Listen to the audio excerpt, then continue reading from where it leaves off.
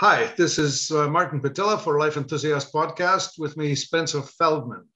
This is our part 2 deep dive into microbiome. This will get technical, so if those of you who have complex problems or need to explain something to your doctor because your doctor has not gone to school to learn about microbiome, unless he's or she's very active on reading the thousands of studies that have been coming through. Microbiome is the most studied aspect of human body aspects of late. Anyway, here's Spencer Feldman. Let's dive in. Hey, Martin. All right, let's get to part 2. Yep. So, in part 1, we talked about what the microbiome was, how we lost it, how we gain it back again, some tricks, the trade of what you can do to get a good microbiome, the main of which is just feeding it properly. So now let's talk more about some of the things that go into a deeper dive. First off, microbiomes are everywhere in the body. It was previously thought that there were 5 primary microbiomes: the gut, mouth, skin, vagina, and sinuses, with the gut being the largest, comprising 90% of the bacteria in the body. We now know there's a microbiome in the liver, the gallbladder, the brain, the lungs, and I'm confident that in time we'll find a microbiome in every organ of the body. And when these microbiomes are fed with a variety of different oligosaccharides and are healthy, they protect the organs they live in from infections, as well as participate in regulating their function. However, when we don't feed our microbiome, then there are only 3 outcomes: dormancy, death, and phenotype drift for the bacteria and the microbiome. So let's talk about these. Another name for dormancy is hibernation, and bacterial cells that hibernate are called persister cells. When bacteria run out of oligosaccharides to eat, they can simply go to sleep, and as soon as the oligosaccharides return, they wake up again. This is a great strategy for the microbiome. After all, even successful hunter-gatherers don't always get food. They might be injured or get sick or have bad weather or just bad luck for a few days. The issue is if we don't supply our microbiome with an adequate supply of oligosaccharides for more than a short time, the dormancy process can cause problems. When bacteria go dormant, they trigger the release of compounds, polyphosphates and bradykinin, which increase membrane permeability and lead to a leaky gut and leaky blood-brain barrier. We're going to get more into those too, but one thing to know is the same process that causes a leaky gut also causes the blood-brain barrier to leak. The second result of a lack of oligosaccharides is that bacteria can just die. Not all bacteria are good at going dormant, and even those that can hibernate have to wake up eventually, and if there's still not enough food for them, they can just die. And then the third outcome is phenotype drift. That means they evolve to different forms.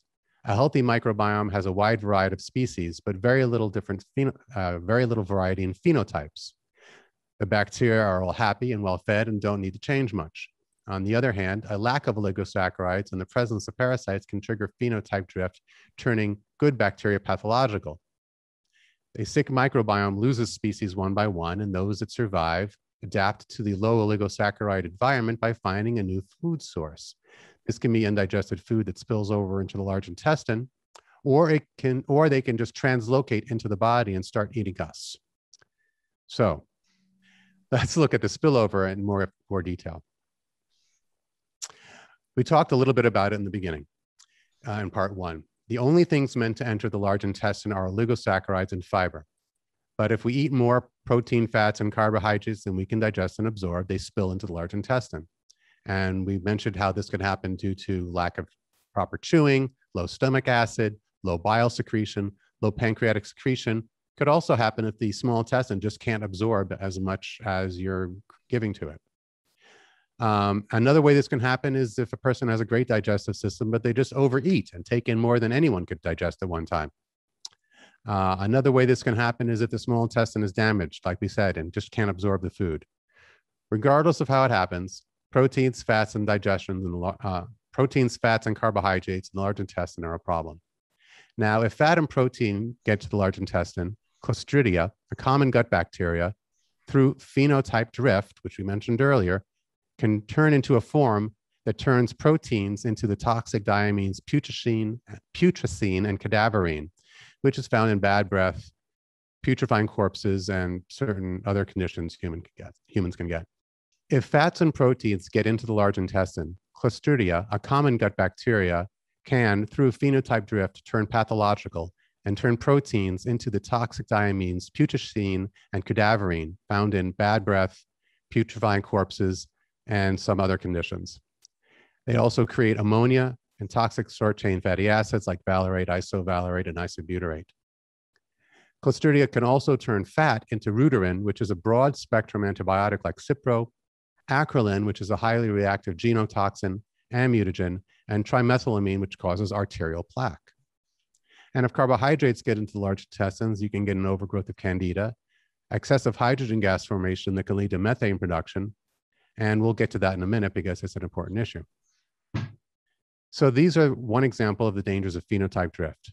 If there are enough oligosaccharides in the diet, then even if you have the occasional spillover into the large intestine from a feast, the bacteria won't have the pathways to putrefy it because normal Clostridia doesn't putrefy. It's only when we've starved these good bacteria and they've phenotypically shifted to pathological forms that you start having the issues.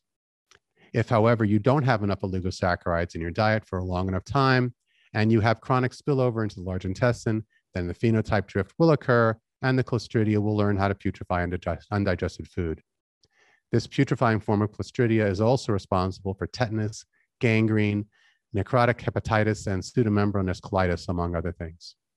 A second issue is, you know, what's interesting is that, for example, children with autism have been known to have Clostridium difficile overgrowth. And tests showed that as long as they were kept on an antibiotic, the antibiotic was blocking the Clostridium, and they were more normal or having a better outcome. But the moment the antibiotic was discontinued, the Clostridium returned to the, I don't know what, overgrowth, and the symptoms return. Yeah. Serious. Absolutely. And autism is a huge part. We'll get into that in a little bit. A second issue with spillover and phenotype drift is that it teaches our bacteria to eat us as well. So having bacteria in the large intestine eat fiber and oligosaccharides is not a threat to us. We're not made of fiber or oligosaccharides. We're not plants. On the other hand, if you have protein spillover and cultivate bacteria that eat protein in the large intestine, well, your internal organs and muscles are made of protein. If you have fat spillover and cultivate bacteria that eat fat in the large intestine, well, the brain and nerves and all the cell membranes are made of fat. And if you have carbohydrate spillover, well, you cultivate carbohydrate bacteria in the large intestine, and the joints and cartilage, the cartilage in your joints are made of carbohydrates. So part of a healthy microbiome is making sure you don't have spillover into the large intestine, you know, by working on our digestion and not eating to excess, because you don't want to teach them to eat your own tissue. All right, let's take a look at some dietary hacks. Okay, let's take a look at some diets that people are trying now with this new understanding that we have. A carnivore diet, someone who just eats meat, is someone who can't digest or absorb carbohydrates.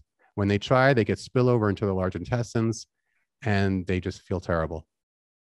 But they can digest protein really well.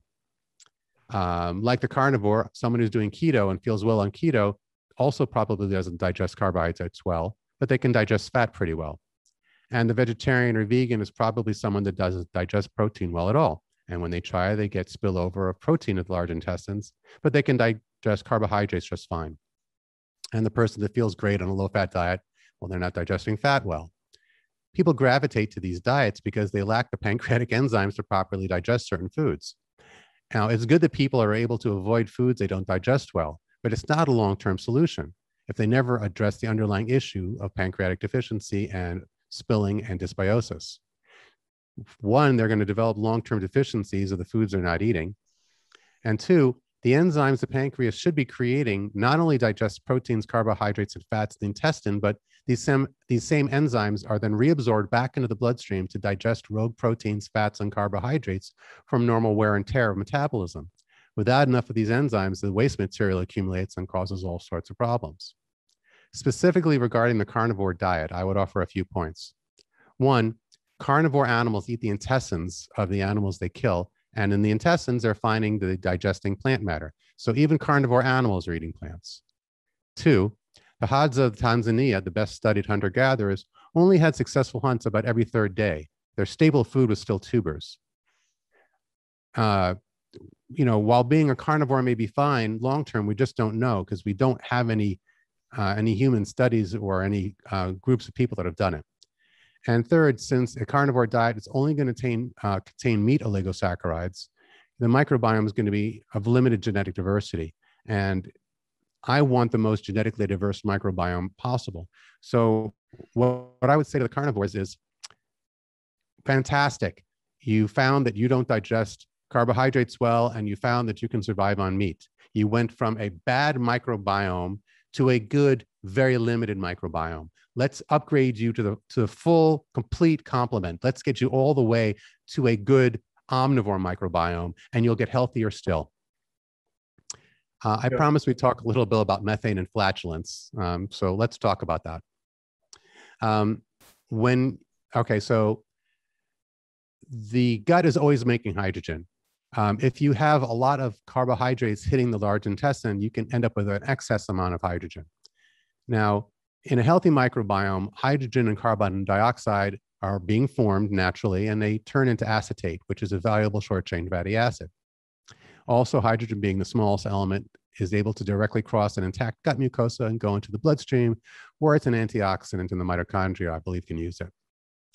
In a sick microbiome with carbohydrate spillover, excessive hydrogen can turn into methane. Protein spillover can create cadaverine, putrescine, scatol, indole, and hydrogen sulfide and other decomposition and putrefaction end products that give the hydrogen methane the bad smell. And it also, like we said, slows transit time by paralyzing the intestinal muscles. So what we really want is for any excess hydrogen, first off, we don't want to make excess hydrogen, so we want to avoid fermenting in the large intestine. But we want any excess hydrogen we do make to go down the acetate pathway, not the hydrogen sulfide or the methane production pathway. So how do we do this? There's 3 bacteria that are involved in this competition for what to do with hydrogen. You've got the methanogenic archaea. Okay, they're not actually a bacteria, but close enough. That'll be the Methanobrevibacter smithii, and that makes methane. And then you've got the sulfate-reducing bacteria, Desulfibrio, which makes hydrogen sulfate. And then you've got the acetogenic bacteria, Blautia hydrenotrophica, which makes acetate.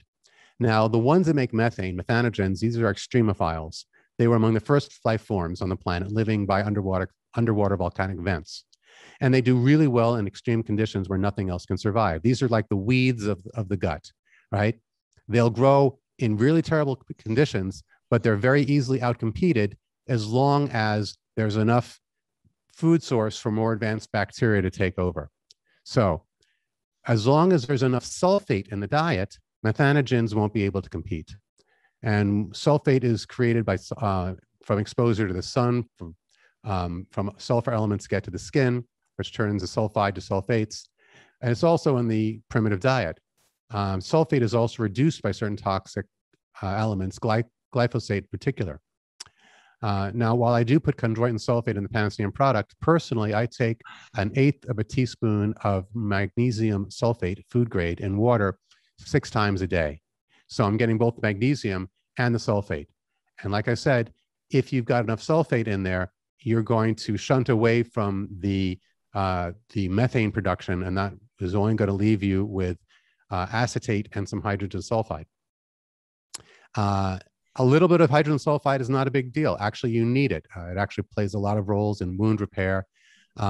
Yes, it's one of the compounds that give flatulence its bad smell, and too much is not only embarrassing, but can also cause cell damage, leaky gut, and Parkinson's. But like I said, you need a certain amount. It inhibits phenotype drift in the gut mucosa. It stops translocation of bacteria into the body. It's a fuel source for mitochondria. It participates in tissue healing. It stabilizes arterial plaque. It's a general anti-inflammatory. So the point is you want to have some of it, just not too much. And so the key to not having too much hydrogen sulfide is the microbiome needs to be properly regulated. The microbiome will only create the right amount of hydrogen sulfide if, as a whole, it's in a healthy state. So what's the answer to this? Take care of your microbiome with oligosaccharides and other techniques, and you will downregulate your hydrogen sulfide production, if it's in excess, to the right amount. Okay. You know, there are people selling machines, gadgets that will produce hydrogen gas, right? And having success with pushing hydrogen gas, saying, well, this is a most rejuvenating thing you can offer your body. So here you are saying, well, except excess hydrogen gas is troublesome. Well, excess hydrogen sulfide. Excess hydrogen alone is, if it's in your gut, it's just going to give you flatulence. Yep. But the hydrogen sulfide is definitely a problem if it gets too high. And if you have methane producing gut bacteria and not enough sulfate, that hydrogen will turn to methane, and the methane's a problem.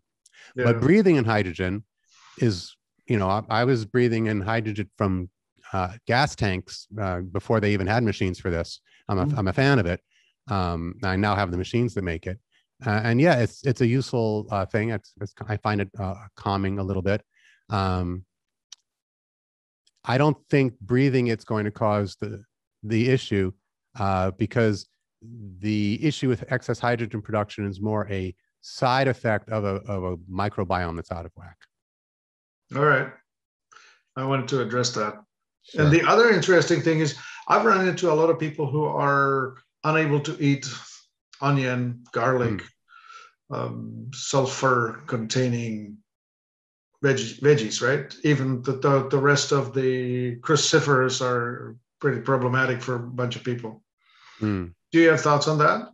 Well, I haven't studied it, but my guess is it's a combination of one, not properly digesting it down, and then two, not having the right mix of bacteria to take all the parts that are broken down and turn them into their proper end products, and having it get caught halfway. And this happens a lot, and we'll address this when we get to short chain fatty acid production, because if you have, one bacteria will eat one oligosaccharide and then create something else, which gets eaten, which creates something else, which gets eaten, and so forth down the line. And if you can't go all the way through, you end up with these partial metabolites that wreak havoc in the body, and we'll get there.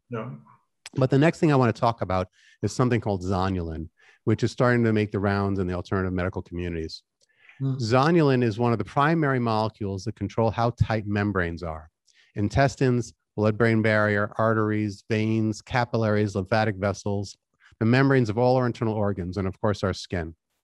Now, in a healthy person, when there's a toxin in the gut, right, you eat something that's gone bad, a bad oyster, the intestines release zonulin to get rid of the toxin by flushing water into the gut, creating diarrhea. And then you get those peristaltic waves, right? And there's a peristaltic wave that starts midway in the small intestine and goes down, and that's diarrhea. And there's another one that goes midway and goes up, and that's the vomiting reflex. Now, this is meant as a temporary strategy, and it works great. You'll get flushed out of the toxin. The problem is chronic elevated zonulin levels. Not enough to create diarrhea, but enough to cause all the membranes in the body to leak. And it backfires because the exhausted intestinal cells can no longer maintain a positive water pressure, and toxins and bacteria get into the bloodstream. This is diarrhea in reverse. It's not we're flushing junk from our guts out of our body. We're flushing junk from our guts into our body. Leaky gut. Leaky gut. So elevated levels of zonulin cause the membranes to leak, which leads to the translocation of bacteria, viruses, and undigested proteins and endotoxins and pyrogens into the tissues of the body. Zonulin basically makes fecal matter leak out of the gut and turns the body into one big toilet. One example of this is osteoarthritis, where patients have beta proteobacteria from their guts in their joints, right? And for the geneticists out there, zonulin is coded on chromosome 16, which, as you know, is the chromosome associated with all the diseases that humans have that other primates don't in large numbers, the cancers and autoimmune disorders and nervous system diseases. So it's on chromosome 16, which should tell you something. So do I hear you say, if you have osteoarthritis, you very likely have a leaky gut? I would say yes. There may be other ways it gets in there, but if we're finding this bacteria from the gut in the joints in people with osteoarthritis, I think that's a smoking gun right there. Right. And so then saying, if you want to get better, you need to take care of the intestinal terrain. Well, what you'd need to do is you'd need to get the zonulin to come back to normal levels, so you're not continually flooding the the joints with beta proteobacteria. And then if you have a good microbiome, the immune system should be able to go in and clear that out for you. All right.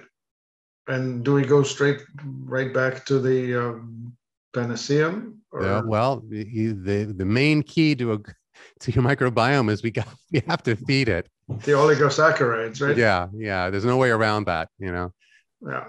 Okay, so we talked about how zonulin creates diarrhea, and then we talked about how it can go in reverse. So the intestines have a flushing mechanism, which is in the extreme is diarrhea. The brain has a similar version. It also flushes itself clean with higher cerebral spinal pressures and fluid pressures and pushing the fluids in and out and pushing it through the blood-brain barrier. So in creating what's in essence a brain flush.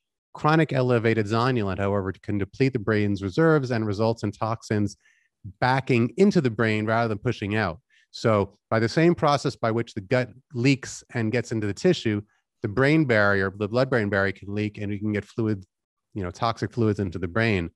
You could call it a reverse brain flush or brain diarrhea if you want to be gross. I believe how about just breach of the blood-brain barrier? Yeah, and how would you expect? The common way of understanding that's brain fog. Hey, I just can't think well today. I'm like, well, why? Well, you've got toxins going in the brain. My guess is that every organ has a cyclic flushing mechanism, all the way down to the cells, which we haven't discovered yet, and that basically the process by which we are meant to flush our organs and our cells out, when you have excess zonulin, reverses and toxins go in. So again, it's important to keep the zonulin down. We'll talk about that. Another compound made in the gut that can cause havoc outside of the gut is called a lipopolysaccharide, or LPS for short. It's a component of the membrane of gram-negative bacteria, and it's one of the most inflammatory substances known to man. So if you have lipopolysaccharides in the blood or tissues of the body thinks it has a bad bacterial infection and launches an inflammatory response. And what happens is if you have an overgrowth of the Bacteroides class of bacteria, and this is what happens as we age, we end up with more and more Bacteroides and less Firmicutes and more lipopolysaccharides.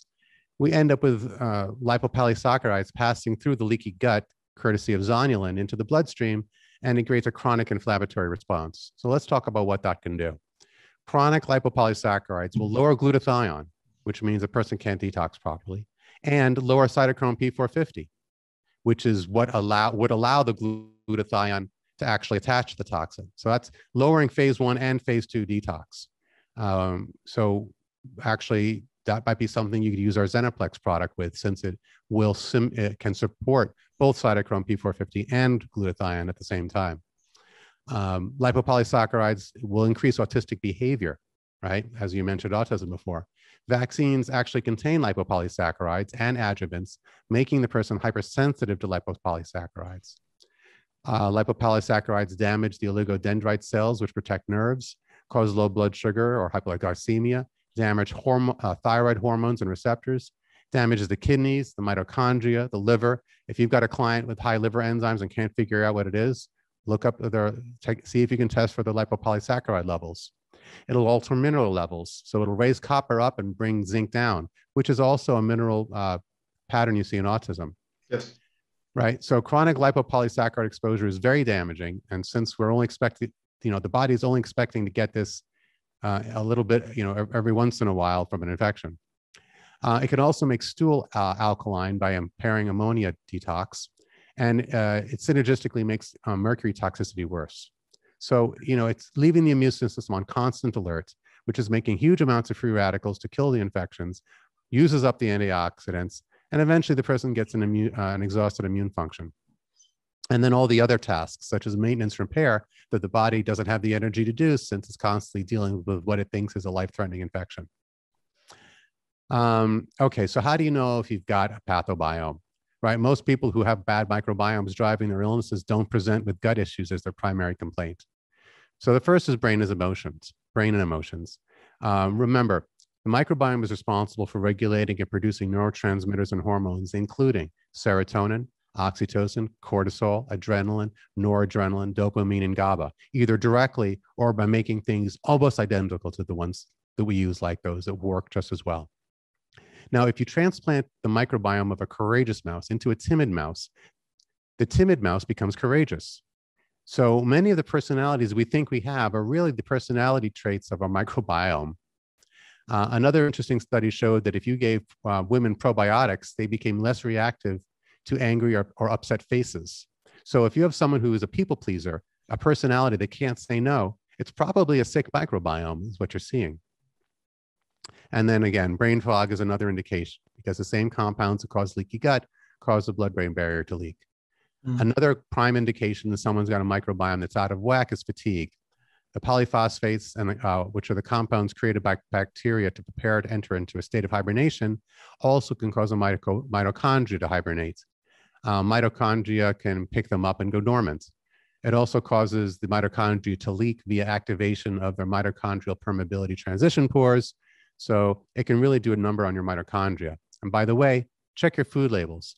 Somebody at one point in time thought it was a great idea to approve the use of polyphosphates for use in the food supply as stabilizers and thickeners. Could you define better polyphosphate?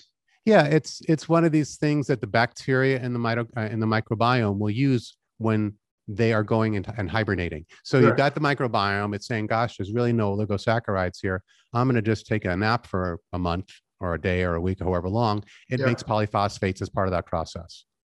So we have. So you're actually turning your bacteria into dormant. Yeah, when you eat polyphosphates, you're not only making your microbiome bacteria go dormant, but also possibly your mitochondria. Terrible idea. The way I understand it, phosphate is what, PO4? I believe it is. Polyphosphates right? So would be like polyphosphate would be. Those compounds are a bit more complex. Yeah. So, polyphosphates are an issue. And then excessive propionic acid can lead to fatigue by sequestering carnitine, which slows the Krebs cycle, for those that want to get kind of deep into that. Yeah. Another indication that someone's got a pathobiome, which is another term for sick microbiome, is chronic pain. This is because the lipopolysaccharides, they induce inflammation, but they also increase substance P, which is the very compound that creates the sensation that is responsible for pain sensation. So a leaky gut makes everything hurt more. All right. So what about parasites and cancer? Now that's interesting. When we talk about the gut, parasites are something that should come up, right? Endemic. Yeah. So parasites are an ancient adversary. Now, the mammalian immune system is over 200 million years old. But parasites have been infecting and living with us and our pre-mammalian ancestors for over 500 million years. And in that immense time frame, they've learned a lot of strategies to evade, suppress, and attack our immune system. Parasites, they can hide in our cells, or in the case of retroviruses, inside our genome. They can manipulate the cytokine and interleukin signals to make our immune system more docile. They can kill our immune cells directly. But perhaps their greatest trick is they can vary the surface proteins on their outer coat so the immune system doesn't recognize them. Now consider T. brucei, the parasite that causes sleeping sickness. It has over 2,000 genes that code for the major protein expressed on its surface. It, like all parasites, is a master of disguise. This also explains why some chronic diseases come and go in waves. What's happening is the immune system learns to recognize the parasite, knocks it down, then the parasites regroup, change the protein to one of the other 2,000 genes, and then they multiply again, and the immune system can't see them because it's cloaked. And then and then it takes a few more months, and then it learns it again. And this back and forth, like you'll see with those little Lyme clients, it's just the immune system has to learn over and over and over how to recognize these things. And if the immune system isn't good at doing that, they just keep doing, the cycle just goes on for someone's entire life. So eventually the person will have good days and bad days, and then good months and bad months, until eventually, with age and exhaustion of their immune system, the parasites finally win. Well, here's a suggestion for your next project, huh? Parasite cleansing. Well, but here's the thing. The microbiome is the one that should be doing that. And I'll explain that in a second. Immune evasion of parasites and viruses is a very complex topic, with these bugs manipulating our immune system in various ways, such as interfering with immune cell growth, expression, signaling, stimulating immunosuppression signals, and in the case of certain gut parasites, suppressing digestive enzymes that would otherwise digest them, which of course causes more microbiome issues. The point is, parasites don't just attack immune cells, they manipulate them. And this is a difficult task for the immune system. Some pathogens create lipopolysaccharide coats that are almost identical to human tissue. It takes a very finely tuned immune system to see that these parasites are not self, while at the same time not overreacting and attacking the healthy tissues that they're mimicking. Cancer is another such situation. Cancer cells don't just look like human tissue, they are human tissue. Our immune system needs to be so finely tuned that they can identify and destroy cancer cells, even though they're technically human, without also destroying healthy tissue. Now, here's an example. Tumors create a cytokine called TGF, or tumor growth factor beta, and that converts T regulatory cells into a form that ignore cancer. Tumors also downregulate MHC1, major histocompatibility complex 1, just enough, because if they knocked it down too much, then T cells would come and kill the tumors, and if they didn't knock it down enough, natural killer cells would come and kill them. So they manipulate the immune system to these very fine windows of opportunity where the immune system can't see them. In fact, cancer behaves so much like a parasite that I'm convinced that they're caused by parasites, viruses included in that group. It had to evolve over millions of years to get this sophisticated. There's no way cancer could figure out all these tricks in one lifetime every time. So are parasites in cancer inevitable and unstoppable? Fortunately not.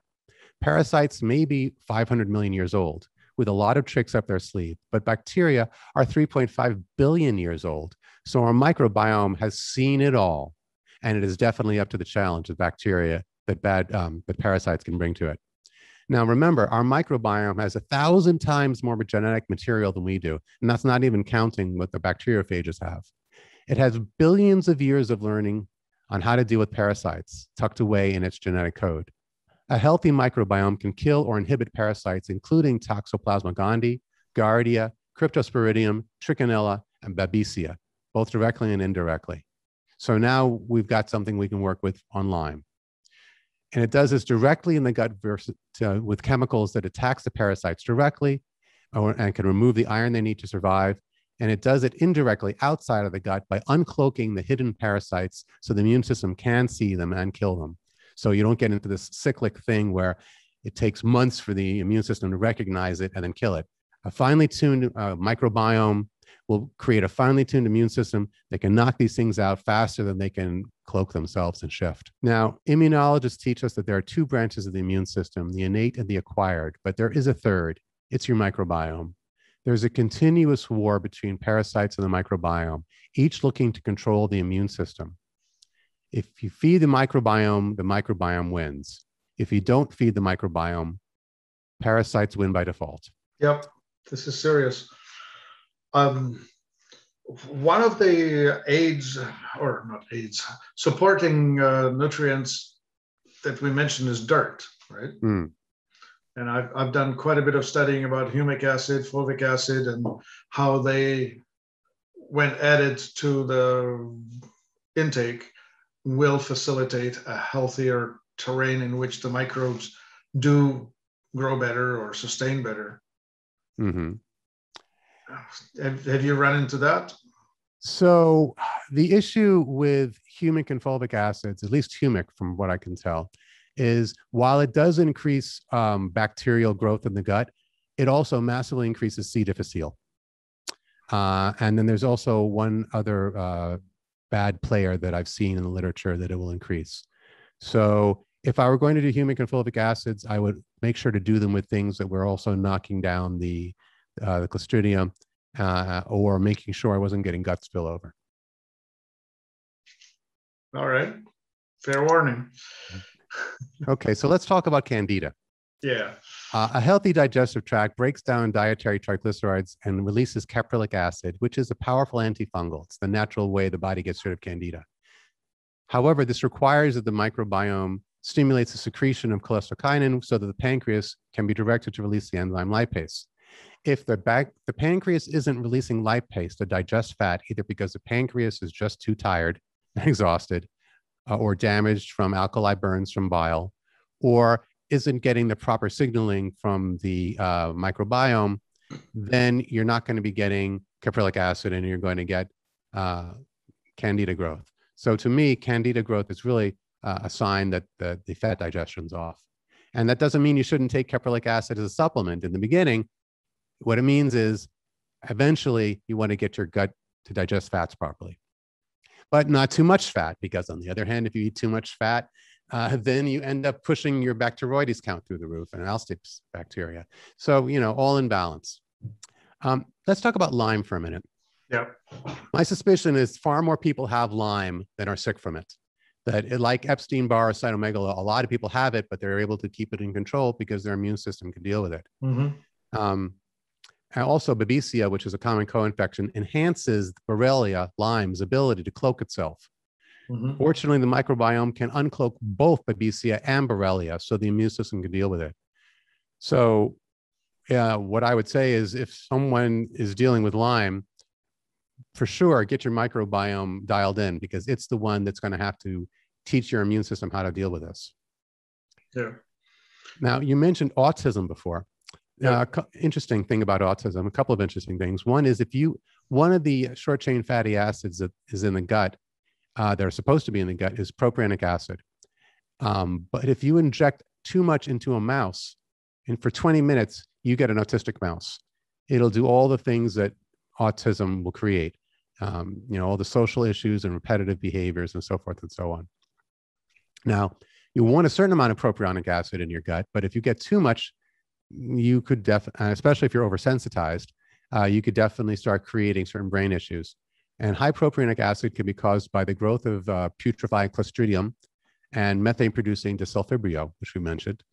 High glycemic foods, meaning too much sugar, and is also a preservative found in dairy and wheat. So again, just like people putting polyphosphates in our food, which was a terrible idea, someone thought putting propionic acid in our wheat and dairy was a good idea. No, it's not. Don't do that. All right. Let's talk about some ways to shift the microbiome. First, what do we want to shift it to? Well, there's something called the Firmicutes-Bacteroides ratio. Firmicutes and Bacteroides are the classes of bacteria that should represent the major classes of bacteria in a healthy gut microbiome. The Firmicutes make butyrates, which is a healthy short-chain fatty acid that helps repair the gut mucosa.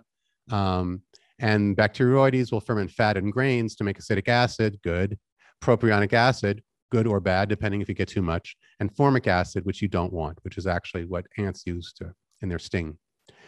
So we want some Bacteroides, but we want mostly Firmicutes. And the ratios I've seen are about 10 to 1 Firmicutes Bacteroides.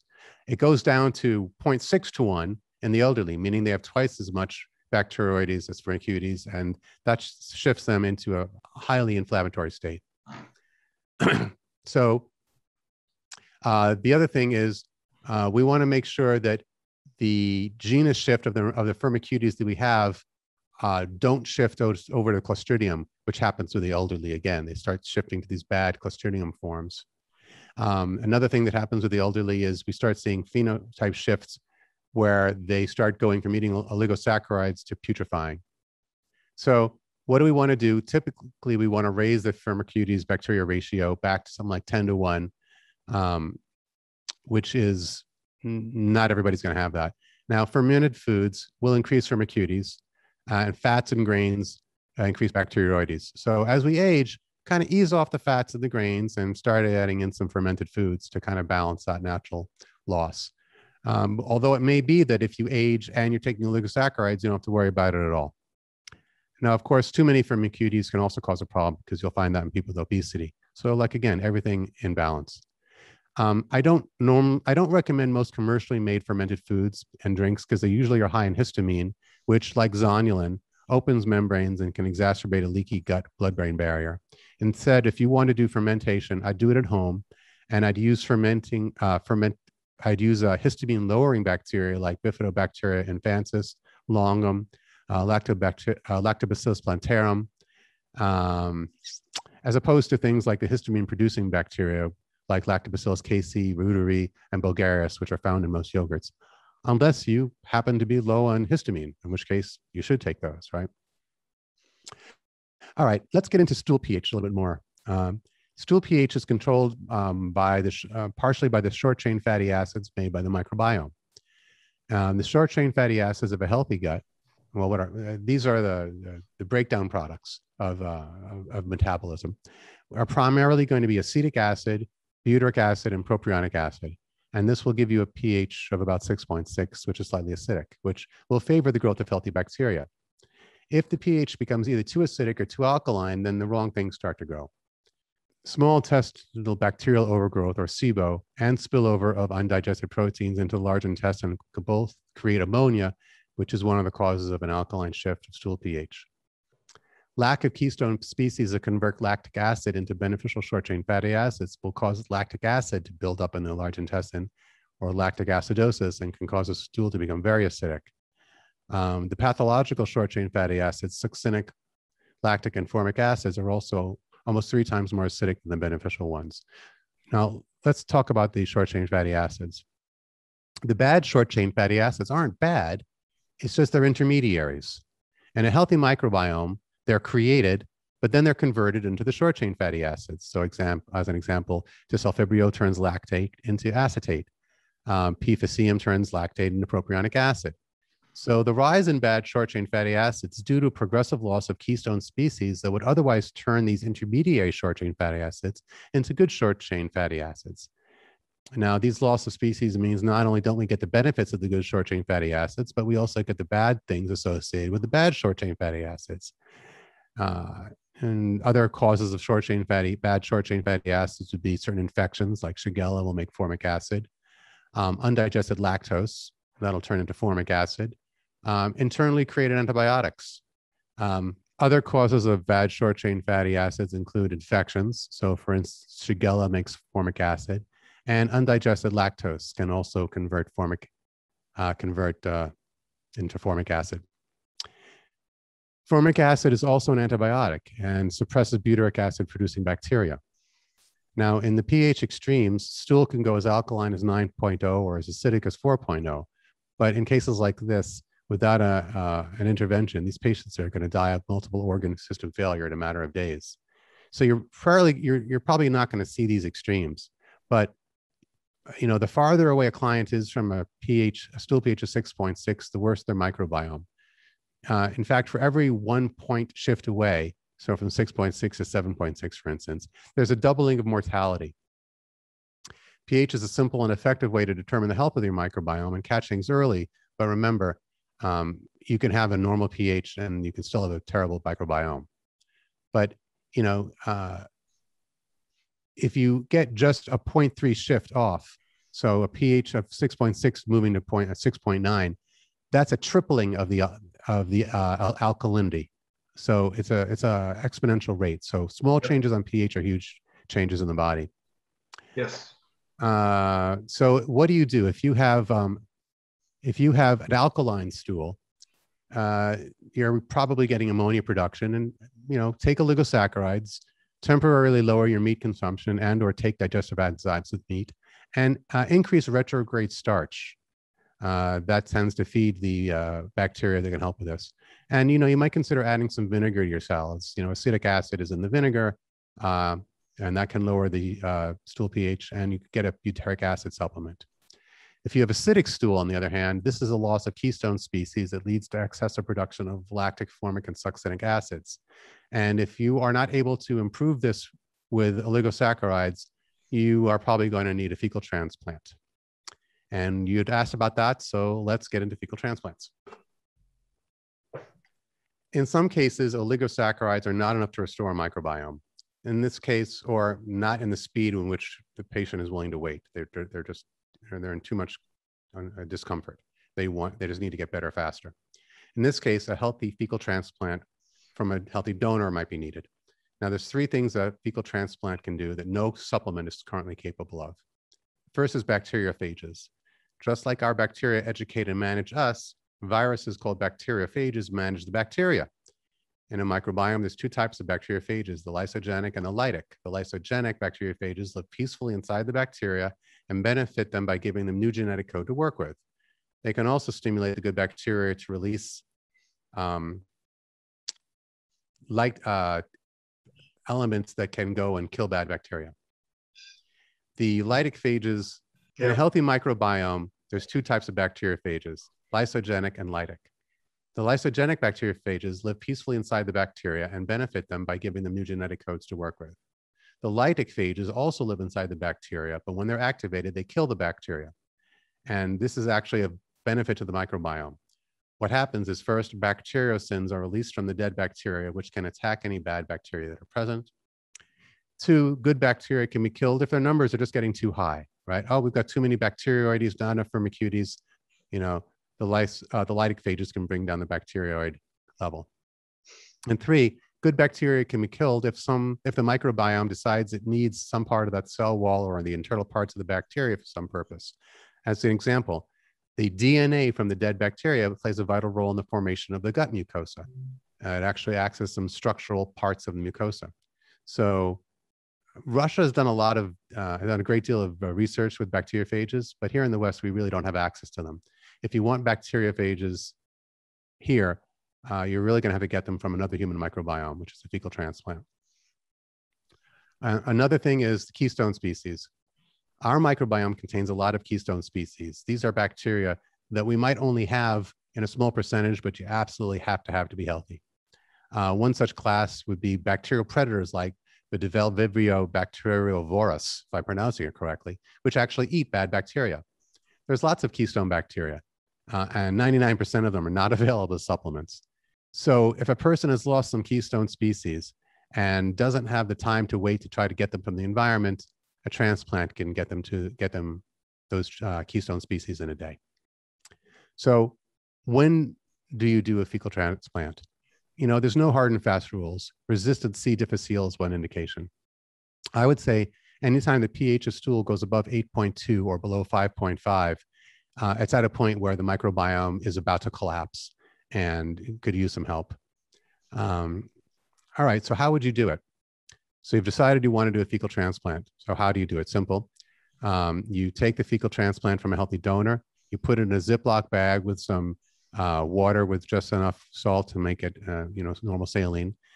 Take all the air out of it, shake the bag to mix it up, and then you take it either as a retention enema and you can do that also with a catheter tip syringe. You want to do it as quickly as possible from getting the stool because they are, a lot of these keystone species will be, they're obligate anaerobes. They'll be destroyed by oxygen. So the faster you do it, the better. But here's some things to keep in mind about donors. One, they should be tested for pathogenic bacteria, parasites, and other infections. Two, the sex is important. Male and female microbiomes branch apart at puberty. So either you get a prepubescent donor or one from your same sex because they have to be able to deal with the hormones that your own body is creating. And male and female hormones obviously are different. Three, try to get it from someone who is a home birth, preferably never vaccinated or never taken antibiotics, breastfed with organic food. Optimally, a child between 4 to 7 years old. And it should be a child that has a good disposition, that smiles and is happy because a healthy microbiome makes for a happy person. The donor should be in excellent health, both physically, emotionally, and mentally. Pass stool daily that doesn't smell bad, and have good clear skin.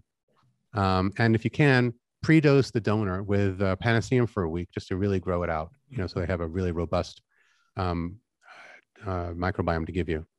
And then when you take the transplant, you should be taking prebiotics. Heck, you should be taking it a couple of days beforehand so that it's down there in the gut for the transplant to eat when it gets in its new home. That being said, fecal transplants are not going to be necessary for most of us. For those for whom fecal matter transplants are indicated but won't do them, okay, probiotics and some short-chain fatty acid supplements should be considered. You have to figure out which ones you're going to use for them based on the pH of the stool and their genetic code. Are they histamine producing or degrading? Which way do you want to push this transit time? Things like that. So how long will this process take? Well, the mucus layer, which is home to the microbiome, is only 200 to 900 microns thick and replaces itself every 6 or 12 hours. And bacteria doubles every 20 minutes. That means bacteria could go from 1 to 34 billion in 12 hours. So it can change pretty quickly. In part one, I talked about a client who was sick for 2 years and was better in 4 days. So you can get a great deal of improvement very quickly. What takes more time is for the membranes of the body to seal up again, for the zonulin levels to come down. We mentioned zonulin.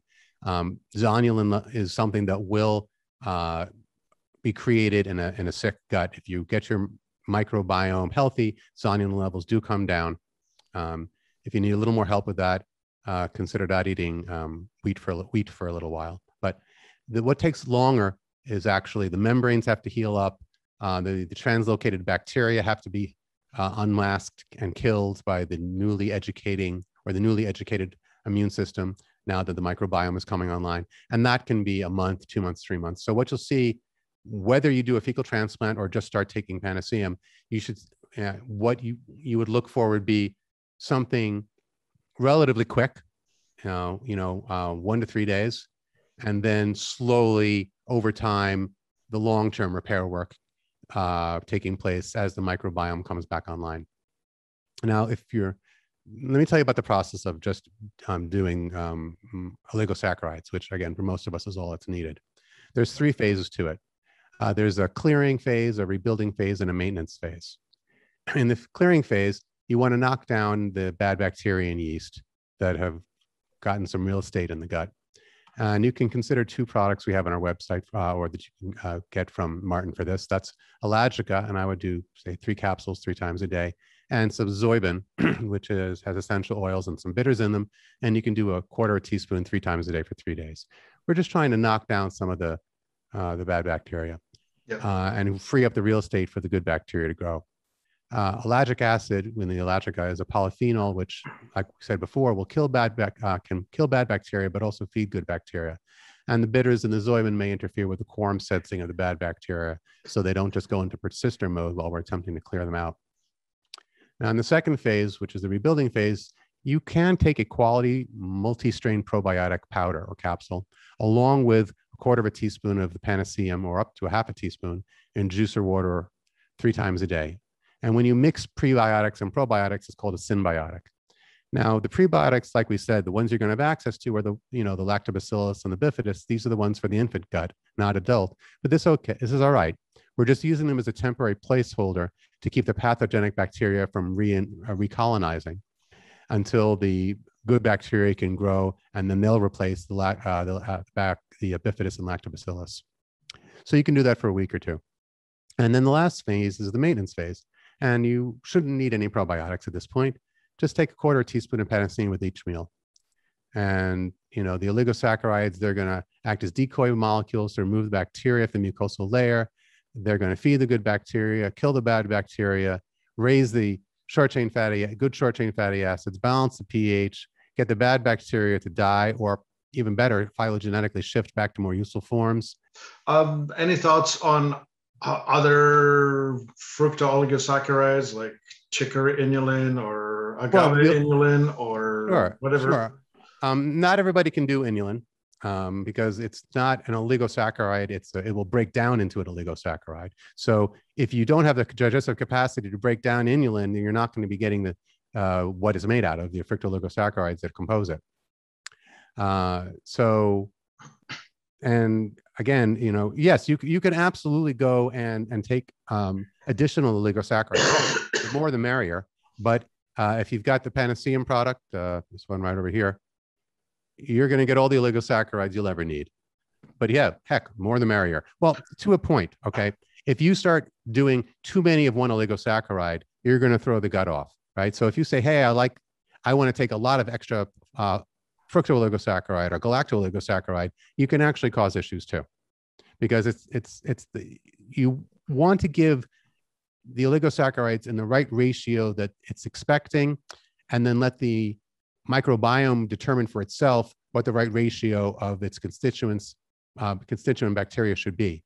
If you force the issue by pounding down huge amounts of, say, xylooligosaccharides, because then you're going to end up with a massive overgrowth of bifidus, and then that's going to throw things off. So more is not better. What's good is the right amount and the right ratio, and in a form that's already digested, not one that you're asking your body to break down to get to the oligosaccharides. Right on. Great. Well, Let me tell you, before we finish, let me tell you just some personal experiences, because, you know, it's one thing to hear all this, and it's another to actually. I was going to say, let's talk about some practical applications, really. Go ahead. Sure. So I'm happy to share with you some personal experiences I've had. I wasn't sick to begin with, so nothing tremendous happened for me, but definitely some amazing things that happened. First off, my vision improved. I was at my desk with my computer, and suddenly I didn't need my normal glasses. They were just too strong for me. The eyes have a very fine microcirculation. They have very fine muscles, very fine nerves, very fine blood vessels. You know, it's not like the thigh muscle with a great big femoral artery that's getting lots of blood. So when the microcirculation starts to fail in the body with age, the eyes are one of the first things to go, things to get weak. And what happened? My eyesight got better. And, you know, I was sort of like, wow, that's interesting. You know, I'm able to read things now without my glasses that I couldn't read before. So what that's saying is I was improving my microcirculation. Another thing that happened is I got balance for the first time in my life. This isn't something that improved. I never had it. I was a mid-forceps delivery. I was coming into this world feet first, paratrooper style, and the obstetrician went into my mother and turned me around with forceps, and in so doing crushed my skull. And I suspect that is why I have never had good balance, you know, which meant I could never dance, which was always a sadness for me. Well, anyway, now I have balance. I can stand on one foot and take the shoe off the other foot and not fall over. I can stand on one foot indefinitely now, something I could never do. And I can dance well now for the first time. So I'm 53 and I have got a lot of dancing to make up for, because boy, is it a lot of fun. Would you, just a sidebar, would you associate vertigo with the lack of balance or whatever, similar kind of pathways? Yeah, that's an interesting question. I mean, clearly they're both inner ear. For me, the improvement of my balance, I think, was a rewiring of my brain. Remember, we talked in the first talk about how your brain is wired inside the womb of your mother and then again on the outside. And I think what happened is I never got the microbiome to properly wire my brain. And for me, it came out as an inability to have a good sense of balance, which is amazing to me because I'm 53. So that meant I was able to repair some brain injuries from over half a century ago, which I think is very exciting, because a lot of people might say, oh, I've got this brain injury for so long, it'll never get better. Au contraire. So another thing that happened was I have, you know, I go to a gym.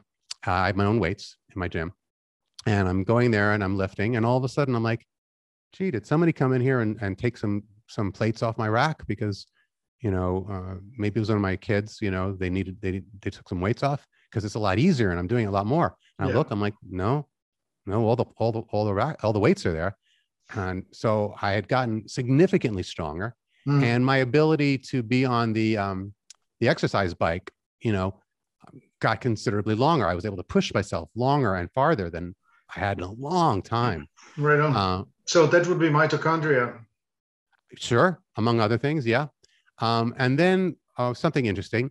So I live off-grid on a farm, and I was walking outside and barefoot, and I caught my foot in the door as I was walking out, and I thought that I had torn up the skin on the top of my foot and my Achilles tendon.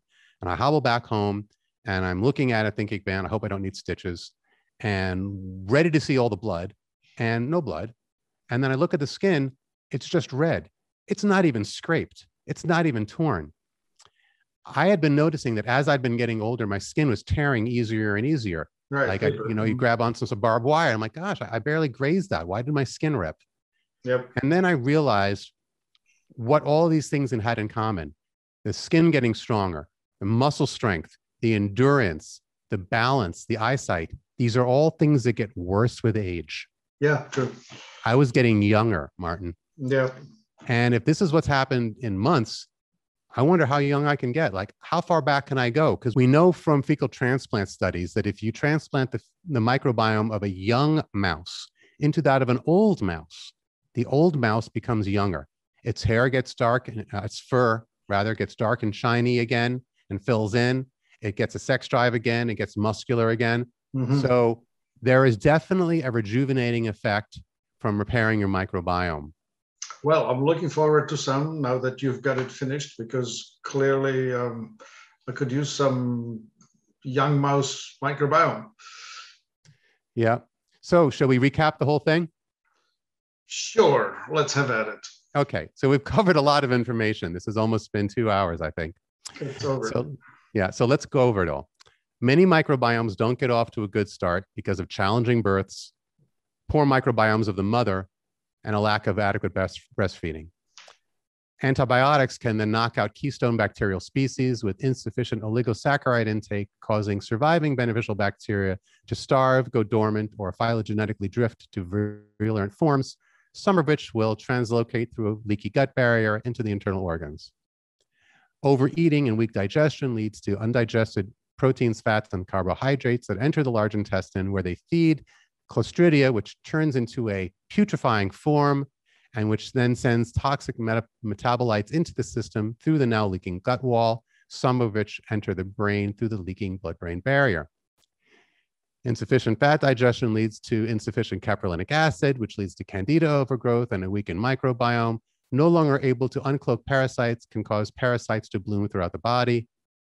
In other words, the modern diet and lifestyle feeds putrefying bacteria, starves good bacteria, and without the oligosaccharides, instead of getting health-supporting short-chain fatty acids, we get toxic amines and swamp gas.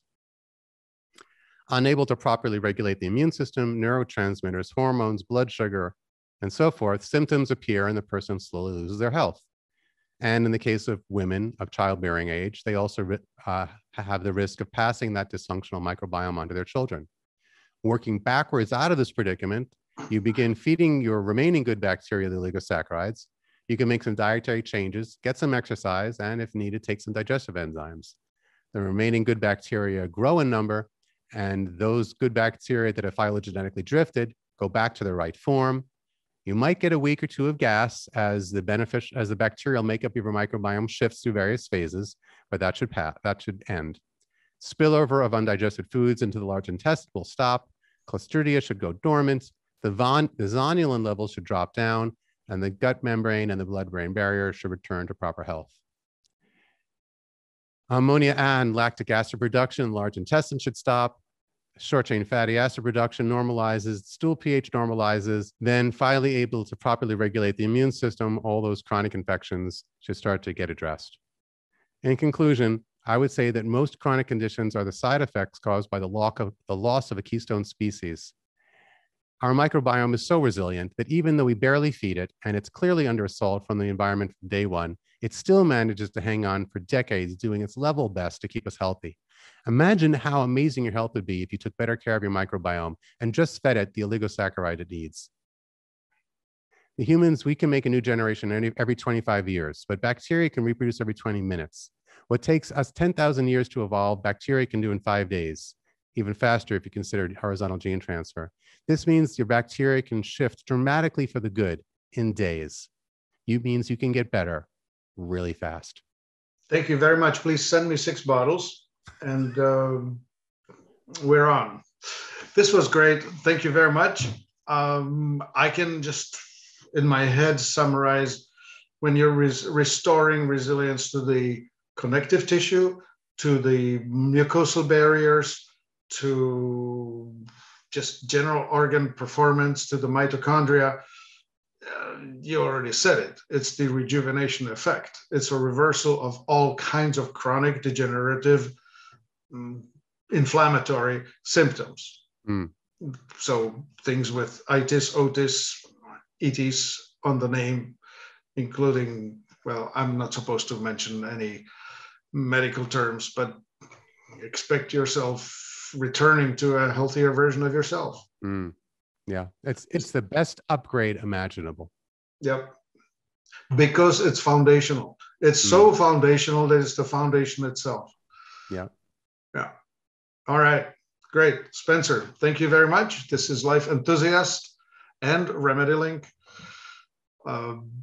We are at www.life-enthusiast.com. The phone number 866-543-3388. Call me with questions. And thank you.